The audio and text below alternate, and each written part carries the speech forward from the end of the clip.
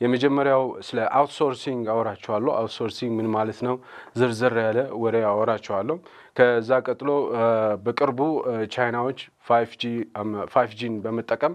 የሪሞት ሰርጀሪ ወይም ደግሞ ከርቀት ሰርጀሪ ያከናውናል ስለዚህ ደግሞ በጥቂቱ አወራቸዋለሁ ከአፍታ ቆይታ በኋላ ተመልሰን እንገናኛለን Working on a secret project are we sir ተመልሰናል ተከብራችሁ ተመልካቾቻችን እንግዲህ ቀደም እንዳነሳውላችሁ የመጀመሪያው ፕሮግራማችን የሚሆነው ስለ አውትሶርሲንግ ነው አውትሶርሲንግ ማለት ምን ማለት ነው አውትሶርሲንግ ሲባል እንዲህ ነው ተብሎ ዴፊኒሽን የለውም ነገር ግን በምሳሌዎች አውትሶርሲንግን ምን ማለት እንደሆነ አስረዳቸዋለሁ አውትሶርሲንግ ለምሳሌ ኢትዮ ቴሌኮም አለ ኢትዮ ቴሌኮም በጣም ትልቅ ኩባንያ ነው በጣም ብዙ ሰራተኞች አሉት በጣም ብዙ ቢሮዎች አሉት እነዚህ ቢሮዎች ውስጥ የጽዳት ስራዎች ያስፈልጉታል ጽዳት የሚሰራለት አካል ያስፈልጋል ምን ማለት ነው በሌላ ነገር የጽዳት ሰራተኞችን መቅጠር አለበት ለጽዳት የሚያስፈልጉ ግብአቶች ራሱ ኢትዮ ቴሌኮም ግብአቶችን መግዛት አለበት ጽዳቱን መቆጣጠር መቻል አለበት ወዘተ ይሄ ራሱን የቻለ አንድ ዊንግ ይሆናል ወይም ደግሞ አንድ የሥራ ክፍል ይሆናል ማለት ነው እንደዛ ከሚሆን ኢትዮ ቴሌኮም ምን ያደርጋል በዚህ በጽዳት ስራ ላይ ከፍተኛ ልምድና ዕውቀት ያለው ኩባንያ ይፈልግና የጽዳት ስራውን ለዛ ኩባንያ አውትሶርስ ያደርግለታል ስለዚህ ምን ማለት ነው ያኛው ኩባንያ የኢትዮ ቴሌኮምን የጽዳት ስራዎችን ይሰራል ማለት ነው ኢትዮ ቴሌኮም ለዚህ ለጽዳት ኩባንያው በየወሩ በኮንትራክት የሚከፍለውን ያህል ይከፍለዋል ከዛ ውጪ ሰራተኞችን መቅጠር ለጽዳት የሚያስፈልጉትን ማንኛውም ግብአቶች ማሟላት የዛኛው ኩባንያ ይሆናል ማለት ነው ምንድነው አንድን ስራ ለሁለተኛው ወገን አሳልፎ መስጠት ማለት ነው ዝም ብሎ ስራዎች አሳልፎ አይሰጡም ለሁለተኛው ወገን ያኛው ሁለተኛው ወገን ወይ ሁለተኛው ኩባንያ ይሄኛው ኩባንያ ከሚሰራው በተሻለ መልኩ የሚሰራለት ከሆነ እንደዚሁም ደግሞ በአነስተኛ ወጪ የሚሰራለትና በከፍተኛ ጥራት የሚሰራለት ሲሆን ብቻ ነው አውትሶርስ የሚያደርገው አካል አድቫንቴጅ ሲያገኝ ነው ስራዎችን አውትሶርስ የሚያደርገው በሌላ ለምሳሌ እኔ ብቻዬን ነው የምኖረው እንበል እና አንድ እንጀራ ልፈልግ ይችላልው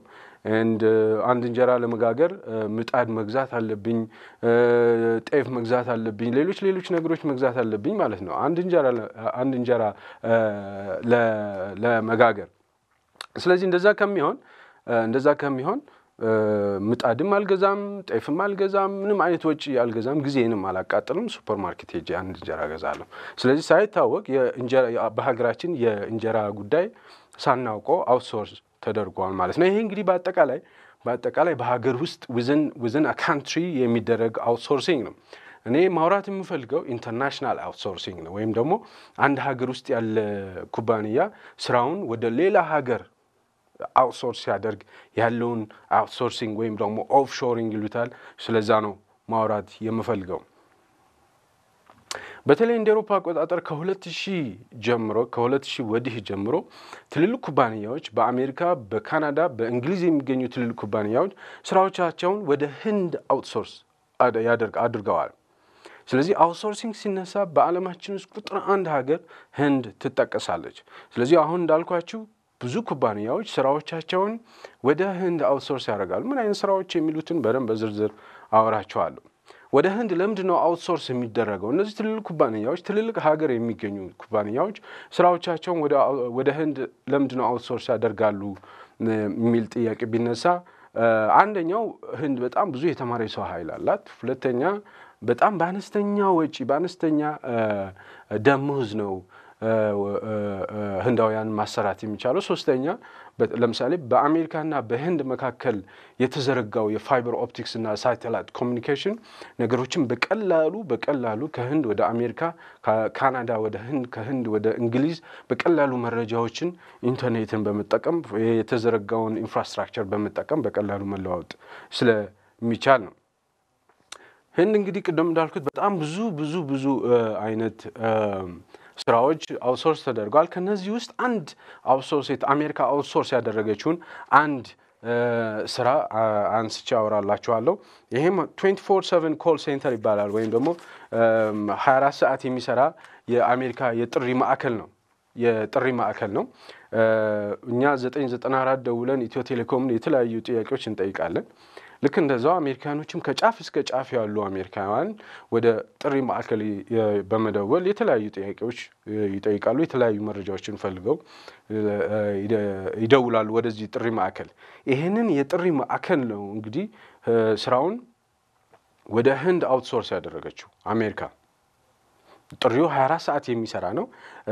ስለዚህ ይሄንን ጥሪ ማዕከል ሙሉ ለሙሉ ወደ ህንድ አውትሶርስ አድርጋለች አሜሪካ ምን ማለት ነው እዛው አሜሪካ ሀገር ውስጥ ህንዳውያን እዛ ጥሪ ማዕከል ውስጥ ተቀጥረው ይሰራሉ ማለት አይደለም እንዳለ ስራው ህንድ ሀገር ወደሚገኝ ባንግሎር የሚባል ከተማ ኢንፎሲስ የሚባል ግቢ ውስጥ ህንዳውያን ተቀጥረው ነው የሚሰሩት ለምሳሌ አንድ አሜሪካዊ አንድ ኒውዮርከር ከኒውዮርክ ሆኖ ስልክ ይደውላል ለምሳሌ እኛ 994 እንደምንደውለው እነሱ 800 ብለው ይደውላሉ እንበል ጥሪ ማዕከላቸውና እዚህ አካባቢ የስታርባክስ ኦፊስ የቱ ጋር ነው ብሎ ይደውላል ይሄ ስልክ በሰከንድ ባነሰ ጊዜ ውስጥ ከኒውዮርክ ተነስቶ ህንድ ሀገር ደርሶ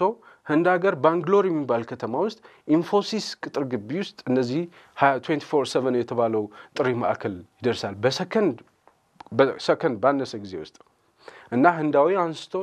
ኒውዮርከሩን የጠየቀውን ጥያቄ መልስለታል ለምሳሌ ስታርባክስ የቱ ጋር ነው ካለው የህንዳዊው የጥሪ ማዕከል ሰራተኛ ፍለፊቱ ያለው ኮምፒውተር በዳታቤዝ የተሞላ ነው በአሜሪካውያን ሊፈልጓቸው የሚችሉ መረጃዎች በሙሉ ያ ህንዳዊ ኮምፒውተሩ ላይ አለ ስለዚህ ስታርባክስ ኦፊስ የቱ ጋር ነው ሲለው ያለበት ሰውየው ቆሞ የደወለበት ቦታ ተቀምጦ የደወለበት ቦታ ወይም ሎኬሽኑን ያውቃል ስለዚህ ስታርባክስ በዛ አካባቢ በዛ ቅርበት አካባቢ ያሉትን ቦታዎች በመፈተሽ ስታርባክስ የትኛው ኦፊስ የትኛው ብሎክ ላይ እንዳለ ያውቃል ማለት ነው ስለዚህ ወዲያው ነው ይሄም በሰከንድ ውስጥ ሰውየው ስልኩ ላይ እንዳለ አሁን ካሉበት 4 ብሎክ በኋላ 8ኛው ፎቅ ነው ብሎ ይነግረዋል አንድ ቪዲዮ እንመልከት ይሄ ቪዲዮ ቶማስ ፍሬድማን የሚባል የኒውዮርክ ታይምስ የፎሬን አፌርስ ኮለሚስት ነው ዲስከቨሪ ቻናልም እንደዚሁ ጋዜጠኛ ነው ይሄንኑ የጥሪ ማዕከል ስራን በተመለከተ አውትሶርስ የተደረገው የጥሪ ማዕከል ስራን በተመለከተ ለማየት ህንድ ሀገር ሄዶ ነው እንደምትመለከቱት እንግዲህ ህንድ ሀገር ውስጥ ባንግሎር የምትባል ከተማ አለች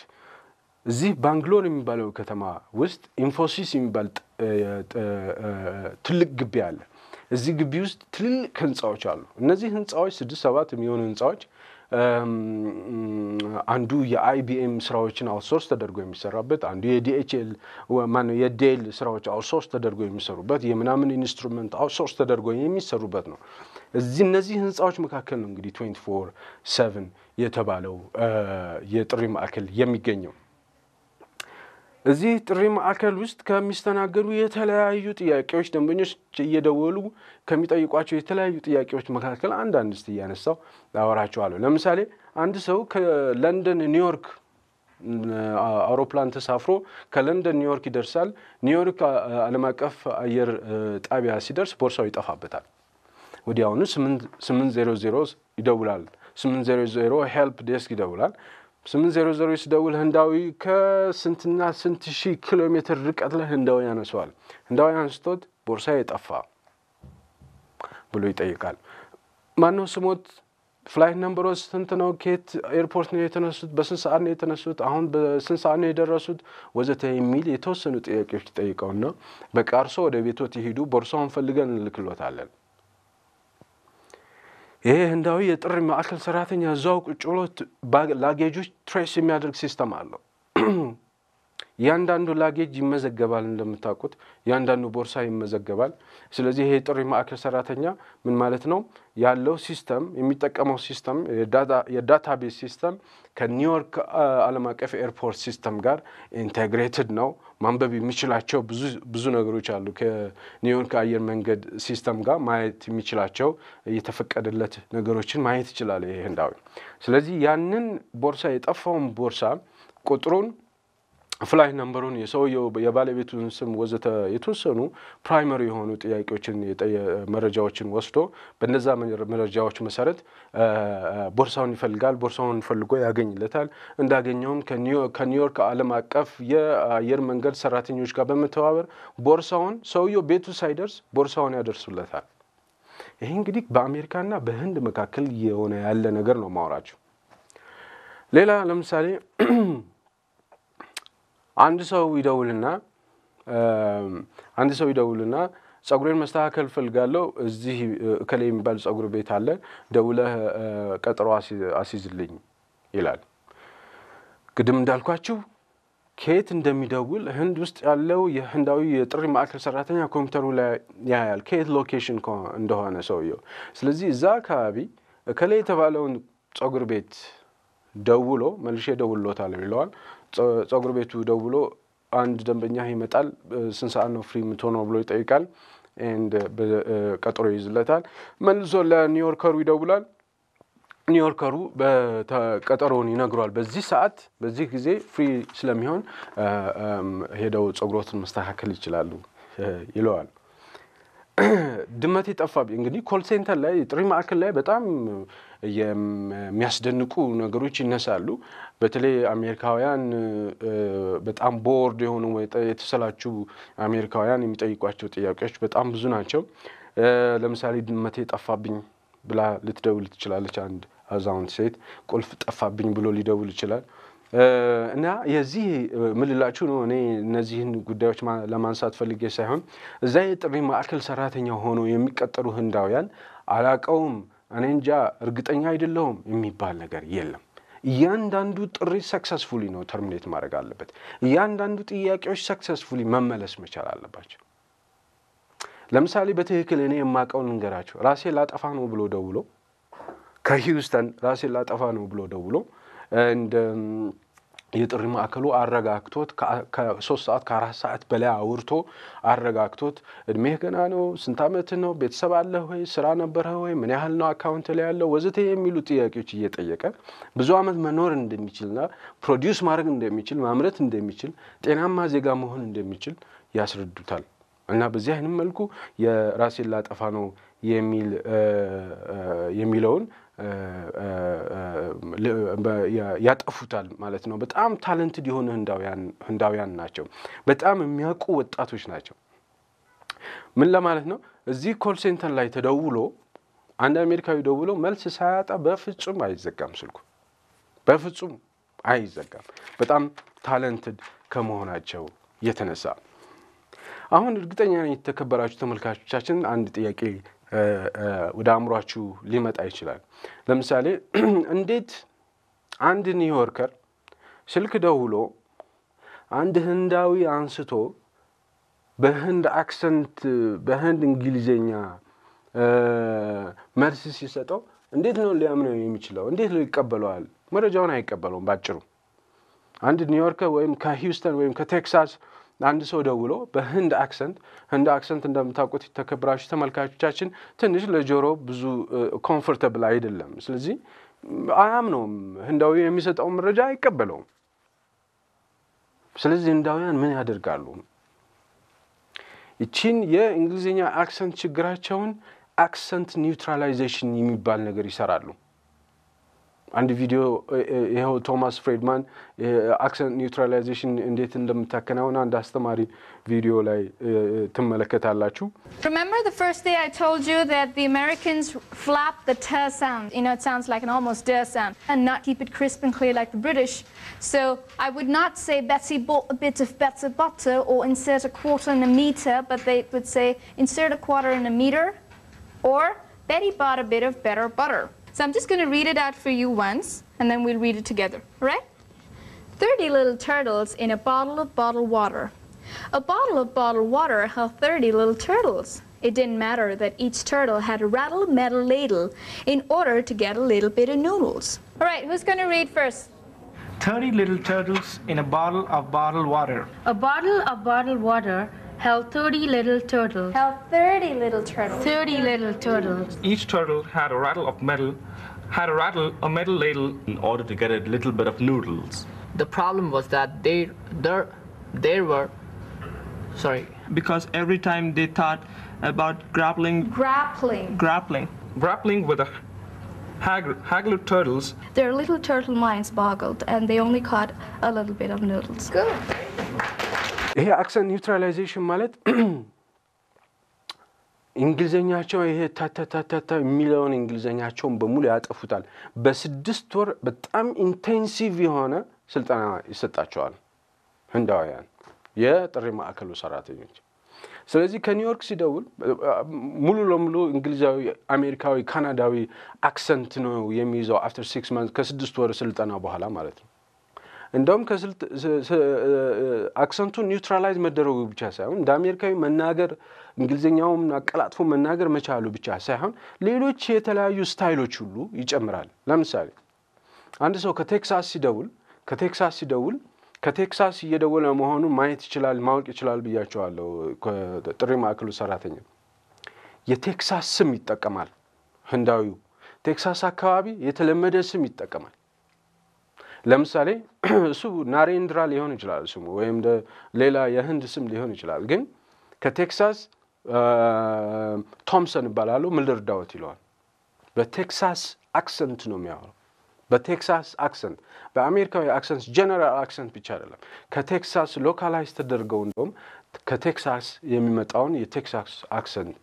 ሊጠቀም ይችላል። ሂውስተን ከሂውስተን የሚመጣ ስልክ ከሂውስተን እንደዚሁ እንደዚህ አይነት አክሰንት ይጠቀም። ከካናዳ የሚመጣውን ስልክ ያውቃል። የካናዳ ስም ከእንግሊዝ ለምሳሌ ከለንደን ሲደወልለት ስተርሊንግ ይባላል ይላል። ስተርሊንግ ይባላል ምን ልርዳዎት ብሎ ሊል ይችላል። በትክክል የብሪት አክሰንት ያመጣል። እንግዲህ ይሄ የጥሪ ማዕከሉ ሰራተኞች የሚሰሯቸው ስራዎች ናቸው። አውትሶርስ ተደርጎ በጥቂት ደሞዝ ማለት ነው። እያንዳንዱ $300 ወይ $400 ወይ $500 ቢደርስ ነው። አሁን ምናልባት $1000 በወር ሊሆን ይችላል። እንግዲህ በጣም በአነስተኛ ወጪ ነው አሜሪካ ይሄንን የጥሪ ማዕከል አውትሶርስ አድርጋ በህንዳውያን የምታሰራው። በነገራችን ላይ አንድ አሜሪካዊ ኮምፒውተር ኢንጂነር የሚከፈለው ደሞዝ 4 ህንዳውያን ኮምፒውተር ኢንጂነሮችን ይቀጥራል። አንድ አሜሪካዊ ኮምፒውተር ኢንጂነር የሚከፈለው ደሞዝ 4 ህንዳውያንን ይቀጥራል። ተመሳሳይ ፕሮፌሽን ስለሚበልጣቸው አይደለም። አሜሪካዊ 4ቱን ህንዳውያን ስለሚበልጣቸው አይደለም። እያንዳንዱ ህንዳዊ አሜሪካኑን ይበልጡታል። እንደውም ግን ገበያ ነው። ስለዚህ የአሜሪካ የኮል ሴንተር የጥሪ ማዕከሉን ስራ ሙሉ ለሙሉ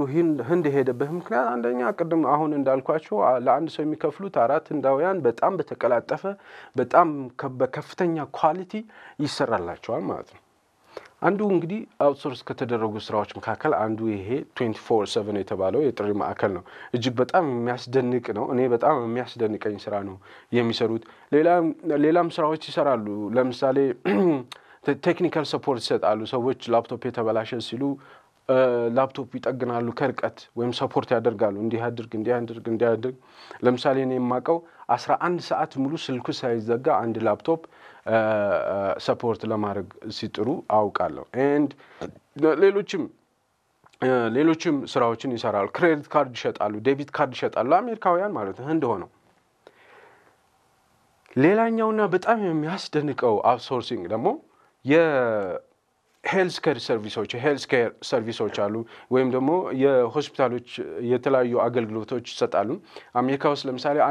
አንዳንድ ሆስፒታሎች፣ ትልልቅ ሆስፒታሎች አንዳንድ ስራዎቻቸውን ለህንድ አውትሶርስ አድርገዋል። ለህንድ ለምንድን ነው አውትሶርስ ያደረጉት ቢባል ቅድም ያነሳሁላችሁ ምክንያቶች አሉ። አነስተኛ ደሞዝ፣ በጣም በፈጣን ኢንተርኔት በመሃላቸው በህንድና በአሜሪካ መካከል ራሳቸው አሜሪካን ኩባንያዎች የዘረጉት የብሮድባንድ መስመር ዛሬ ህንድ የምትጠቀምበታለች። በሌላ ሀገር ህንድ እግሯ ድረስ ጫፍ በሯ ድረስ ነው የመጣው ይሄ ፋይበር ኦፕቲክስ የብሮድባንድ ኔትወርክ ኢንፍራስትራክቸሩ።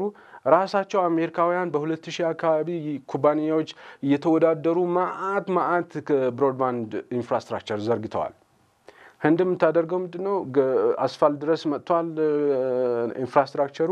ቤት ድረስ ገመድ መቀጠል ነው የሰራችው። ሌላው በሙሉ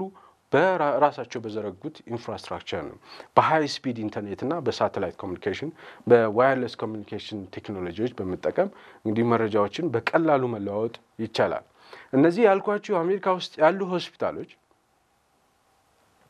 አንዳንድ ስራዎቻቸው ለህንዳውያን አውትሶርስ ያደረጉት አሁን ህንዳውያን ስላችሁ ደግሞ ሌላ ህንዳውያን ማለት ነው ሌላ ፎቅ ላይ ያሉ ህንዳውያን ናቸው የቅድሙ ኮል ሴንተር ነው አሁን ግን በትክክል ሐኪሞች ዶክተሮች ማለት ነው ፊዚሺያንስ ያሉበት አንድ ተቋም አለ እዛ ተቋም ነው ይሄንን አውትሶርስ የሚያደርጉት ምንድነው አውትሶርስ የሚያደርጉት አውትሶርስ ከሚያደርጉባቸው አንዱ ምክንያት በተለይ ሄልዝ ኬሩ የህክምና አገልግሎቱን አውትሶርስ ከሚያደርጉበት አንዱ ምክንያት በህንድና በአሜሪካ መካከል የ12 ሰዓት ልዩነት አለ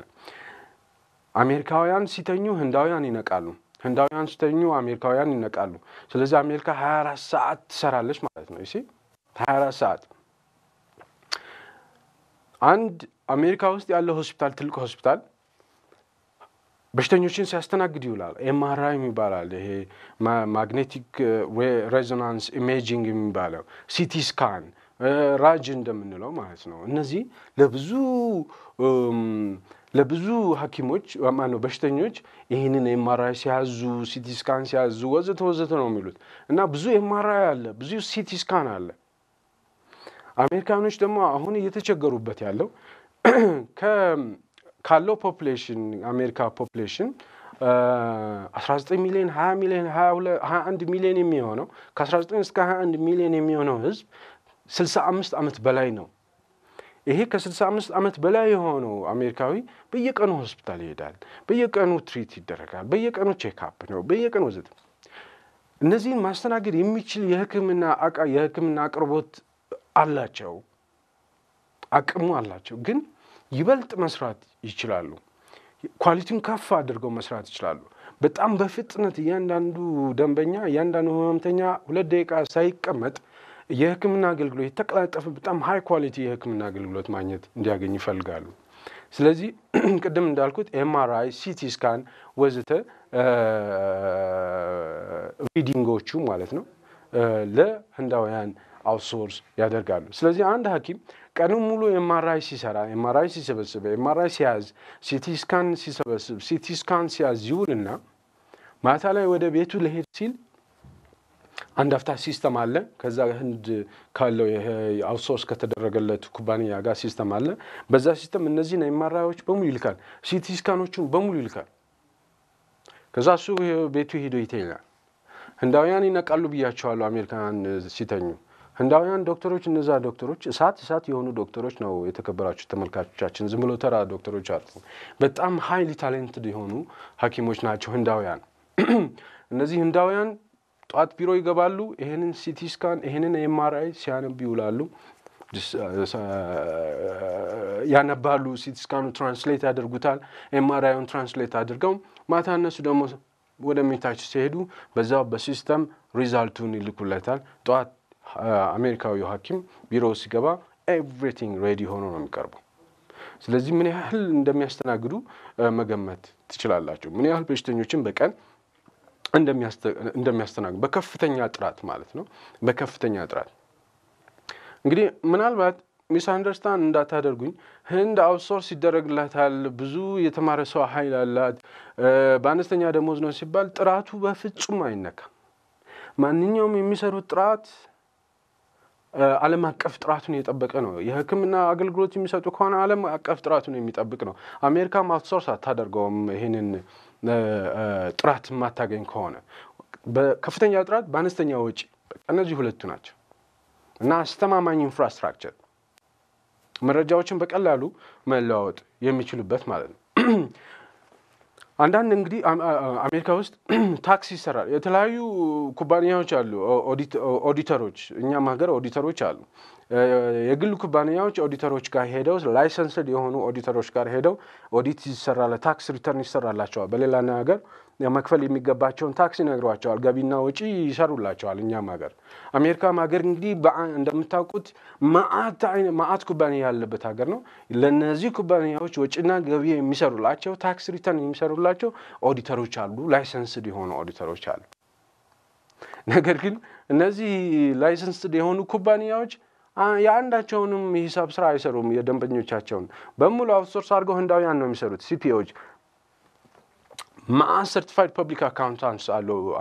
ህንድ ሀገር ውስጥ አውትሶርስ ያደርግላቸዋል በሲስተም ይልኩላቸዋል በደቂቃ ውስጥ በአንድ ቀን የአንድ ኩባንያ ሰርተው ይልካሉ ሂሳቡን ማለት ነው እነዛ ቁጭ ብለው ገንዘብ መሰብሰብ ነው የሚሆነው ማለት ነው እስቲ የአንድ ሙዚቃ ፋታ ወስደን ተመልሰን እንገናኛለን ከሙዚቃው በፊት እንግዲህ ስለ አውትሶርሲንግ የተለያዩ ነገሮች አንስቻላችሁ ነበር እስቲ የመጨረሻ ምሳሌ ላንሳላችሁና አውትሶርስ ከሚደረጉ ነገሮች የመጨረሻ ምሳሌ ላንሳላችሁና ከዛ ኮሜንት አድርገና ቴክኖሎጂ በቃና ቀደም እንዳልኩት እንግዲህ ኦዲተሮች የተለያዩ አሜሪካ ውስጥ የሚገኙ ኦዲተሮች ስራዎቻቸውን በሙሉ አውትሶርስ አድርገው ህንዳውያን ናቸው የሚሰሩላቸው ብያቸዋለሁ አንዳንድ ኩባንያዎችም አሉ ለምሳሌ አንዳንድ ኩባንያዎች ሲኦዎች አሏቸው እነዚህ ሲኦዎች በጣም ቢዚ ሊሆኑ ይችላሉ እና ቢዚ በጣም ስለሚሆኑ ፕሬዘንቴሽን ማቅረብ ቢኖርባቸው ለምሳሌ ብድር ለማስፈቀድ በጣም ትልቅ ብድር ለማስፈቀድ አንድ ትልቅ ባንክ ሄደው ፕሬዘንቴሽን ማቅረብ ቢኖርባቸውና እነዚህ ሲኦዎችና ጊዜ ባይኖራቸው ህንዳዊው ጋር ደውለው ይሄን ጉዳይ ያካተተ አንድ ስታንዳርዱን የጠበቀ ፕሬዘንቴሽን አዘጋጅልኝ ማለት ይችላሉ ጧት ቢሮ ሲገባ ተዘጋጅቶለት 5-10 ደቂቃ ገረፍ አድርጎት ሊሄድ ይችላል እንግዲህ በዚህ ደረጃ የደረሰ አውትሶርሲንግ ህንዳውያን እየሰሩ ይገኛሉ እንግዲህ ዓለም እንግዲህ ይሄን እንደዚህ እየሰራ ነው ህንድ እንደዚህ እየሰራች ነው ህንድ ወደ 1.1 ቢሊዮን ህዝብ ያለባት ሀገር ናት የአሜሪካ ህዝብ 3 እጥፍ ያለበት ሀገር ግን ህንድ በየቆዳ ስፋቷ የአሜሪካ 1/3 ነው የምትሆነው 1/3 በሆነበት የቆዳ ስፋት ላይ ከ1.1 ቢሊዮን በላይ ህዝብ ይኖራል የመጀመሪያው የህንድ ጠቅላይ ሚኒስትር ነፃነታቸውን ካገኙ በኋላ የመጀመሪያው ጠቅላይ ሚኒስትር ምንድነው ያደረገው ህንድ ብዙም ሪሶርስ የላትም ዳይመንድ አላት ኦፍ ኮርስ ግን አይበቃም ለዛ ሁሉ ህዝብና ምንድነው ያደረገው ኢንስቲትዩሽኖች ነው ያቋቋመው ትምህርት ቤቶች ነው ያቋቋመው 7 ኢንስቲትዩሽኖችን የማቃቸው እንኳን አቋቁማል ኢንዲያን ኢንስቲትዩት ኦፍ ቴክኖሎጂ ኢንዲያን ኢንስቲትዩት ኦፍ ኢኮኖሚክስ ወዘተ ያለ 7 እነዚህ ኢንስቲትዩሽኖች ታዲያ በጣም ጠንካራ ኢንስቲትዩሽኖች በጣም ትልልቅ ታለንትድ የሆኑ ሰዎችን ብቻ የሚያመርቱ ኢንስቲትዩሽኖች ነው አርጎ ስታብሊሽ ያደረጋቸው በሌላና ሀገር ምን ማለት ነው አንድ ተማሪ እነዚህ ኢንስቲትዩሽኖች ውስጥ ለመግባት የመግቢያ ፈተና ማለፍ በራሱ ፈተና ነው ከባድ ነው ከዛ በኋላ በኢንስቲትዩሽኖች ውስጥ ቆይተው የመጀመሪያ ዲግሪ ማግኘት በጣም ታለንትድ መሆን ይፈልጋል ስለዚህ እነዚህ ኢንስቲትዩሽኖች መንግስት ጣልቃ ይገባባቸው ወዘተ በጣም የትምህርት ስርዓቱን ጠብቀው የሚሰሩ ስለሆነ ብዙ ታለንትድ የሆኑ ህንዳውያንን ያመርታሉ ህዝቡን ራሱ ሪሶርስ አደረገው ማለት ነው እንግዲህ አሁን ሁሉ ነገር ወደ ራሳችን መተርጎም አለብን በአሁን ሰዓት እኛ ምን እየሰራን ነው እንዴት ነው ሰርቫይቭ ያደረግን ያለ ነው ዓለም በጣም እየጣረ ሰርቫይቭ ለማድረግ እየጣረ ነው ያለው እኛ ግን ምን ያደረግን እንደሆነ እኔ በደንብ አንደርስታንድ አላደርገውም በምን መልኩ ሰርቫይቭ ያደረግን እንደሆነ አላውቅም የተወሰኑ ጥቂት ሰዎች እየሰሩ ነው ሌሊትና ቀን እየሰሩ እየደከሙ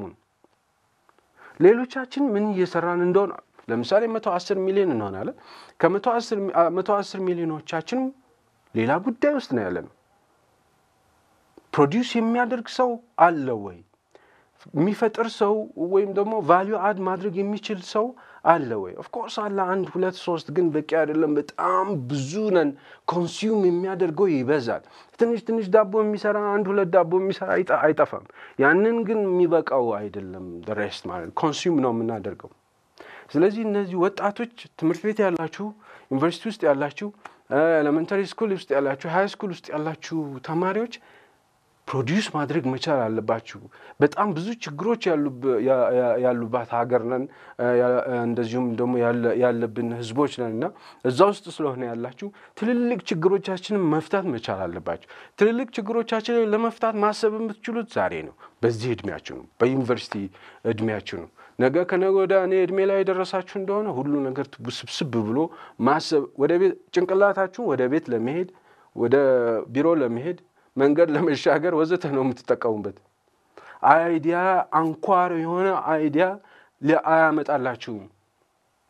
ስለዚህ አሁን ነው መስራት ያለባችሁ ይሄ አሁን ስለ አውትሶርሲንግ ሳወራችሁ ማወራበት ምክንያት ዋው ብላችሁ ወይም በጣም ያስደንቃል ብላችሁ ዞር እንድትሉ አይደለም ማሰብ አለባችሁ በተለይ አቅም ያላችሁ ተማሪዎች ዝንባሌ ያላችሁ ተማሪዎች ዝንባሌያችሁን ጠንክራችሁ መያዝ መቻል አለባችሁ ዝንባሌያችሁን በኃይል መያዝ አለባችሁ ሳክሪፋይስ አለው ያንን ሳክሪፋይስ ማክፈል አለባችሁ የሚከፈለው ማንኛውም ሳክሪፋይስ ከፍላችሁ ዝንባሌያችሁን በደም ለማጠንከር በዝንባሌያችሁ በጥሳችሁ ለማምጣት ያስፈልጋል አለበለዛ ገና እኔ 2 ቻፕተር 3 ቻፕተር ኖር ያለው እዚህ ሀገር ኢትዮጵያ ውስጥ ኦልሞስት እድሜን ግማሹን ጨርሻለሁ እናንተ ገና 4 ቻፕተር ነው የምትኖሩት 4 ቻፕተር ገና 80 እና 90 ዓመት የምትኖሩበት ሀገር አሁን ካልሰራችሁና ካላበለጸጋችሁት ካላሳደጋችሁት አስቸጋሪ ነው የሚሆነው ምክንያቱም እኔ ልንገራችሁ ድሃ በድህነት መኖር በጣም አሰልቺ ነው ሳፎኬት የሚያደርግ ህይወት ነው በድህነት መኖር ስለዚህ እናንተ በድህነት መኖር የለባችሁም ይሄ ደግሞ ዝም ብሎ መኖር የለባችሁም ብቻ ሳይሆን መስራት አለባችሁ እና ጠንክራችሁ መስራት አለባችሁ ዩኒቨርሲቲ ተማሪዎች በአስባለሁ የመጨረሻ ጉዳያችን ስለ ቻይና ሰርጀሪ ትሰራለች በሪሞት በ5G ሰርጀሪ እየሰራች ነው ስለሱ እንደዚሁ አንዳንድ ነገሮች አነሳላችኋለሁ ተመልሰን እንገናኛለን Working on a secret project, are we, sir? ኦኬ ተመልሰን ተገናኝተናል ለተከበራችሁ ተመልካቾቻችን ይህ ዶትኮም ቴሌቪዥን ፕሮግራም ነው በTV9 ሰሞኑን ቻይና ሰሞኑን ሳይሆን ከተወሰኑ ወራቶች በፊት ቻይና ከርቀት የሰርጀሪ ወይ ደግሞ የቀዶ ጥገና አድርጋለች ይሄ ቀዶ ጥገና እንደ ከርቀት ሲባል ምን ማለት ነው አንድ ቀዶ ጥገና ሲከናወን ትራዲሽናሊ የሚደረገው ምንድነው ፔሸንቱ አለ ስለዚህ ፔሸንቱና ሐኪሙ ፊዚሺያኑ በደም ፊዚካሊ ኮንታክት ያደረገ ነው ሰርጀሪ ማድረግ ይሄ ሰርጀሪ ግን ለየት ያለ ነው 5G ተጠቅመው እና ደግሞ ሮቦቶች በመጠቀም ሰርጀሪ ኢንስትሩመንትስ ይሏቸዋል ሮቦቶችን በመጠቀም በጣም ከርቀት በሽተኛው ሌላ ቦታ ሐኪሙ ፊዚሺያኑ ሌላ ቦታ ሆነው ከርቀት መሳሪያዎችን ኮንትሮል በማድረግ ሰውየው ላይ ሰርጀሪ ሰርተውለታል ወይም ደግሞ ቀዶ ጥገና ሰርተውለታል ፓርቲኩላርሊ አንድ የፓርኪንሰንስ ዲዚዝ ያለበት አንድ በሽተኛ ላይ ነው ይሄ ቀዶ ጥገና የተሰራው ይሄን ቀዶ ጥገና አንድ ላይ የሰሩት PLA የሚባል አንድ ጀነራል ሆስፒታል አለ ሁዋዌ የሚባል ትልቅ የቴሌኮሙኒኬሽን ኩባንያ አለ ቻይና ሞባይል የሚባል ሌላ በጣም ግዙፍ ቴሌኮሙኒኬሽን ኩባንያ አለ እነዚህ ሶስቱ በመጣመር እነዚህ ሁለቱ የቴሌኮሙኒኬሽን ኩባንያዎች 5G ኔትወርክን ሰጡ ማለት ነው and ፊዚሺያኑ ሊንግ ይባላል ሊንግ GP ይባላል ይሄ እንደምታዩት በመነጽር አድርጎ እጁን እንደዚህ ያደረገ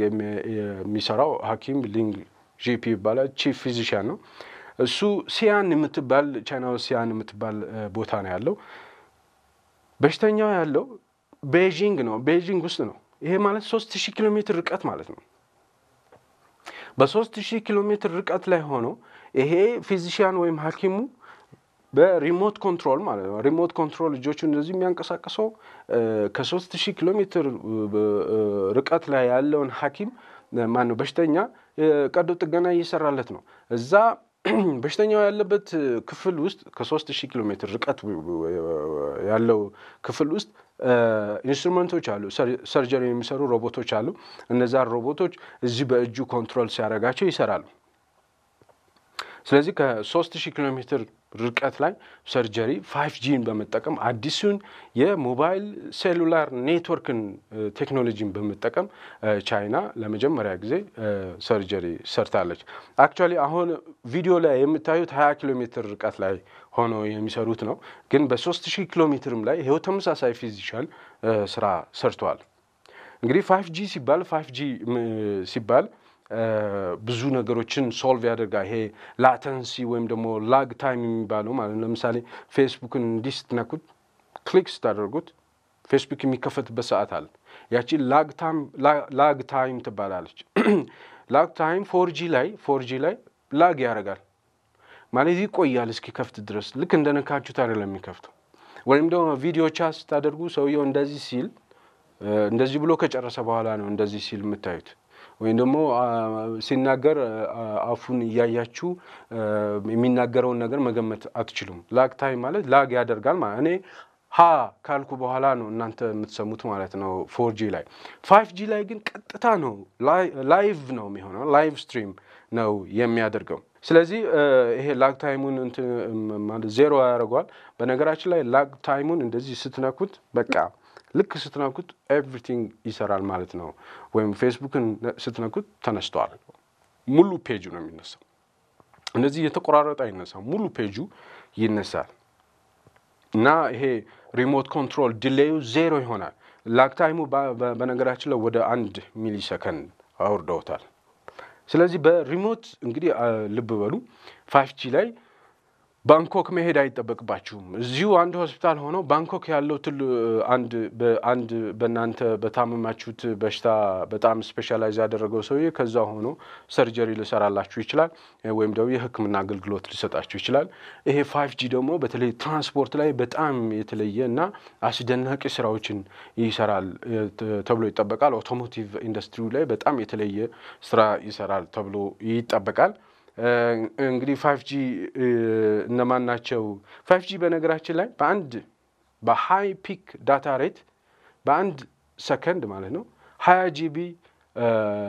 ፐር ሰከንድ ዳታ ፍሎ ያደርጋል ማለት ነው በሰከንድ ውስጥ 20 GB የሚሆን ዳውንሎድ ማድረግ ትችላላችሁ ማለት ነው ሃይ ፒክ ዳታ ሬቱ ማለት ነው አቨሬጅ ፒክ ዳታ ሬቱ 100 ሜጋቢትስ ነው 100 ሜጋቢትስ ያህል እንደው ማለት ነው ኢንተርኔት ካፌ ውስጥ ገብታችሁ 100 ሜጋቢትስ ፐር ሰከንድ ዳውንሎድ ማድረግ ትችላላችሁ አፕሎድ ማድረግ ትችላላችሁ 5G ከ4G በ20% ፈጣን ነው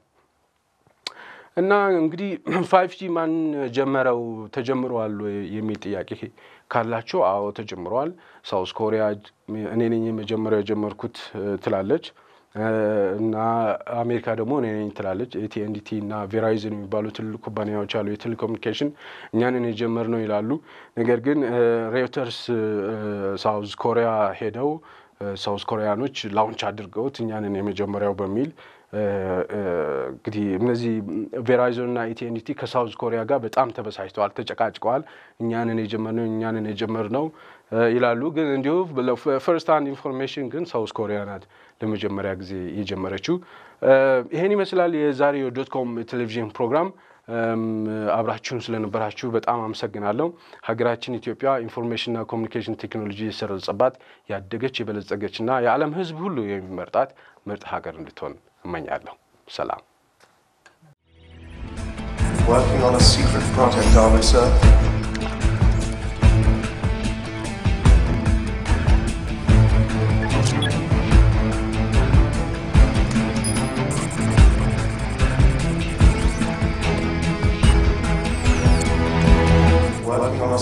Working on a secret project, are we, sir?